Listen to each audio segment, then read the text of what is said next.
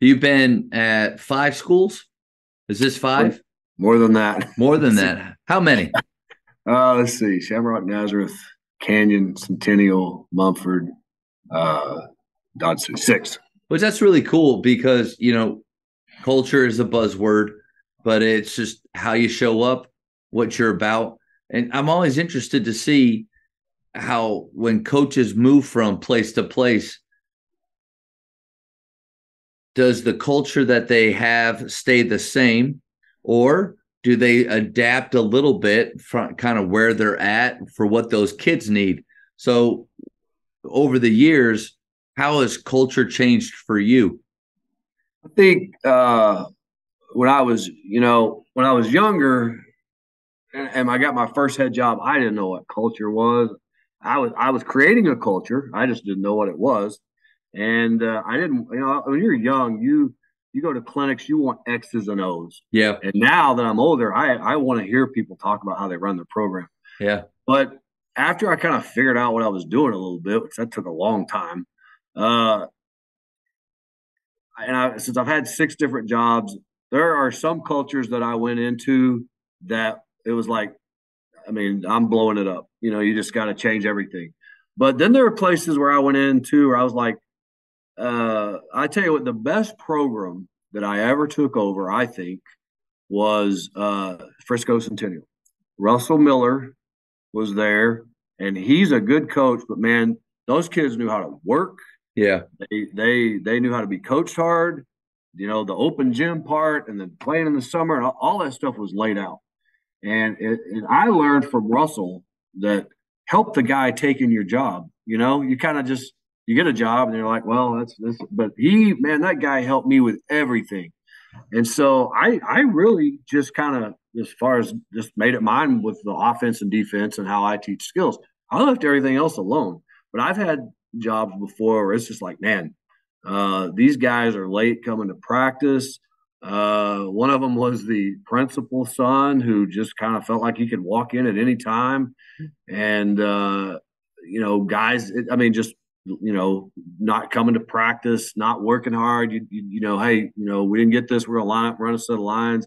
They jogged it. I mean, you just had to change it.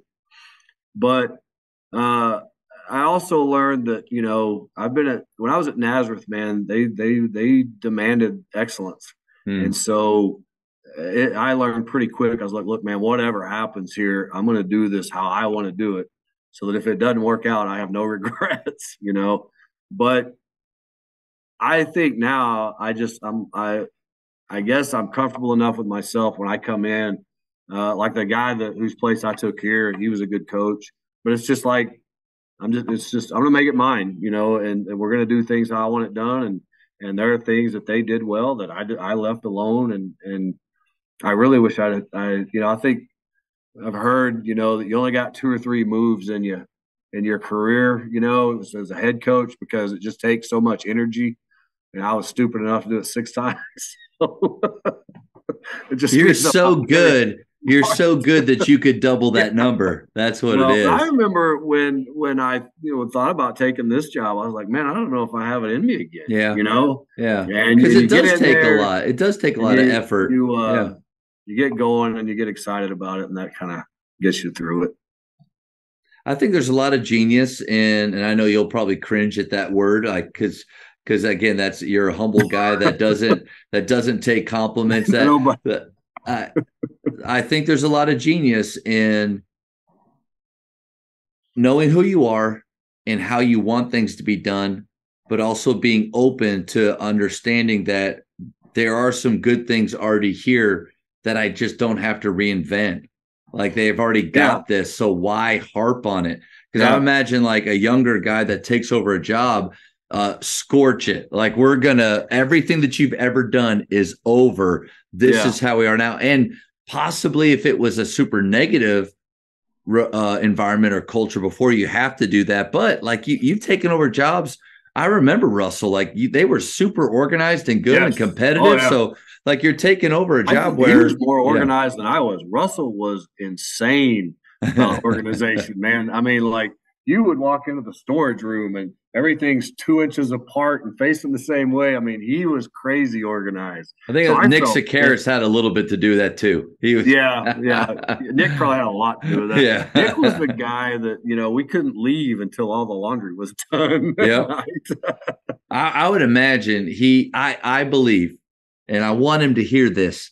I believe he's one of the hardest working Oh, he's coaches crazy. as far as the Yes. time and, staying up there on Saturdays and Oh, yeah. Sundays and doing things. As far as just loving the grind, he's the guy, man.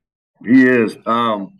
He's one of the best assistants I ever had, and he's has a very creative offensive mind, But man, I had him and I had Laramie Schmidt. You remember Coach Schmidt? Yep.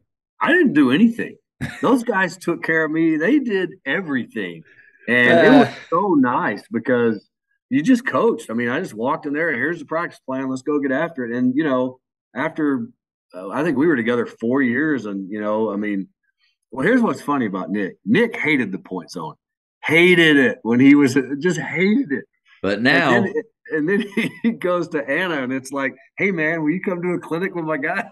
yep. And I think even at Bras, Yeah, he does run it a lot. yeah, I think he does there too. He's a big man-to-man guy. Yeah.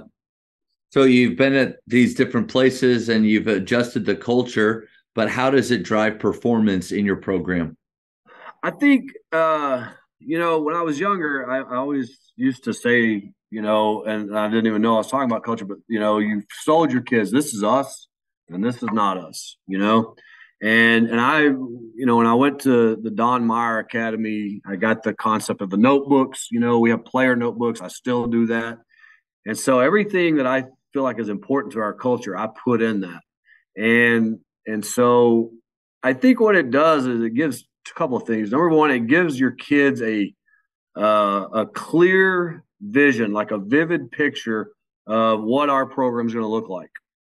And then on top of that, I think it is because they have a clear picture and they understand what it's supposed to look like. Then it becomes compelling, where it inspires your players to give their best effort because they want to achieve that vision. So I think that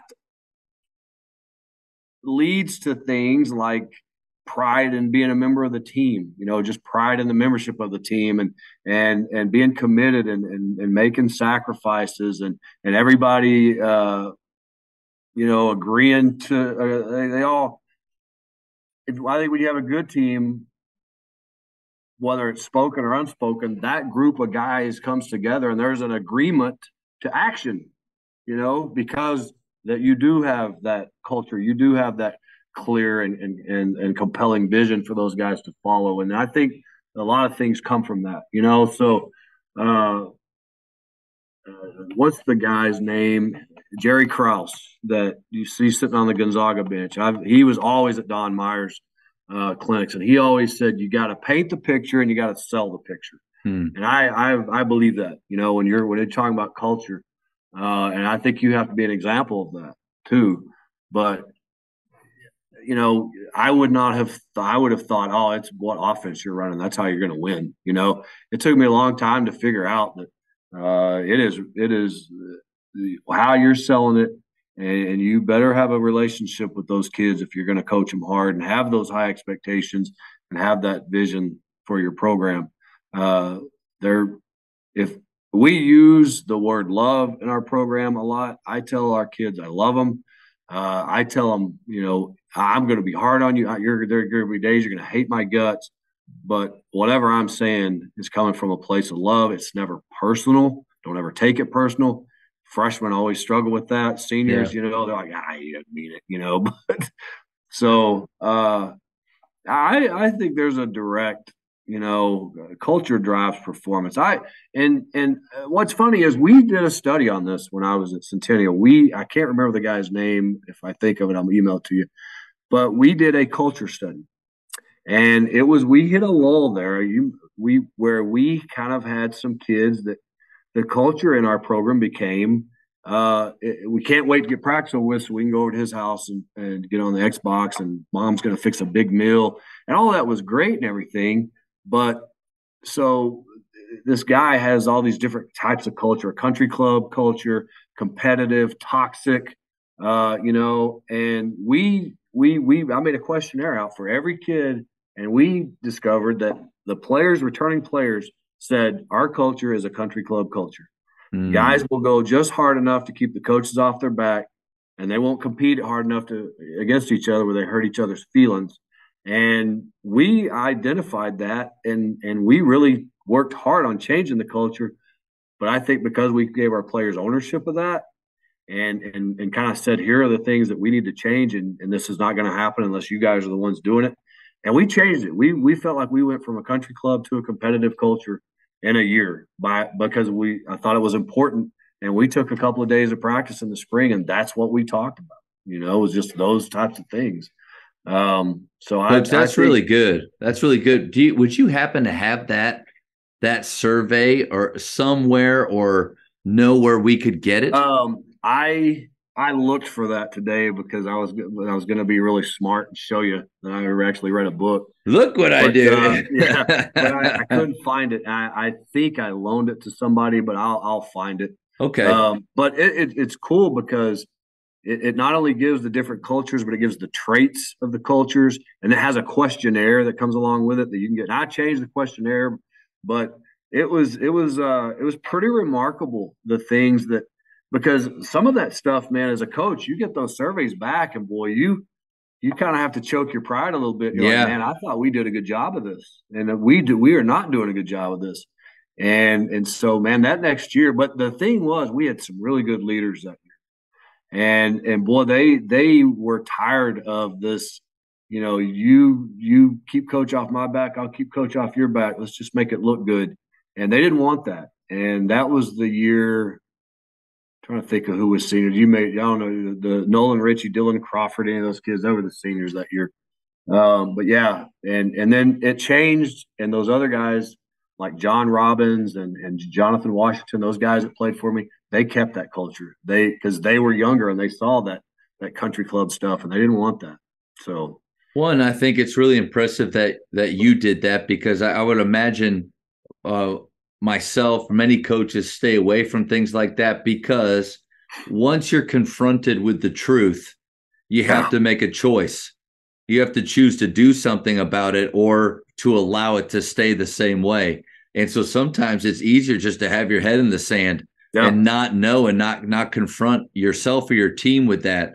I'm just telling you right now, Coach, I'm gonna, in the time that we're talking now to when this comes out, I need you to find it, I and will uh, and find it. we'll put it in the show Okay. notes, because I think that's going to be a really fun thing. I'll take my guys through it for sure. It It, was it, it was interesting, just because there were things. The thing that I was proud of the most was that everybody agreed that the expectations and kind of the discipline and everything was very. It was laid out. Everybody knew what was going to happen. But the things that there were two or three things that I can remember. I don't think Nick was there. We did that. Nick would have punched a wall. But I remember when I read it, I was like, this is crap. We work on this, we do this, I'll show you.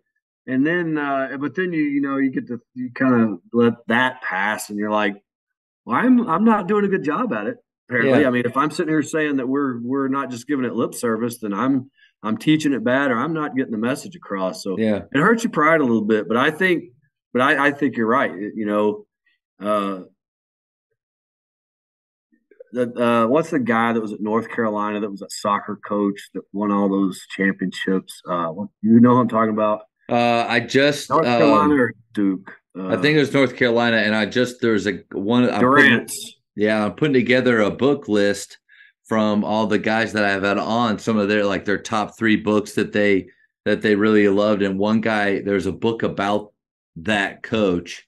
And so yeah, I'm drawing a blank on it. But I remember reading some of his stuff, and it was like, if you want to think about what coaching really is, You go in there every day and you have to confront every single thing that you don't want to see every day. And that's exhausting.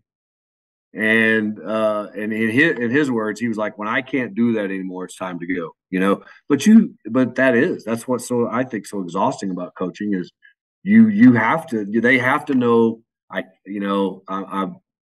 can't let that slide. Going back to Jerry Krause, when I heard him talk, I remember he always said this every clinic. He said, you get what you accept, you get what you expect, and you get what you inspect. I remember that. I wrote that down today when I was thinking about some of these questions. But that's true. Yeah, no, And that's it's really not easy to good. do that every day.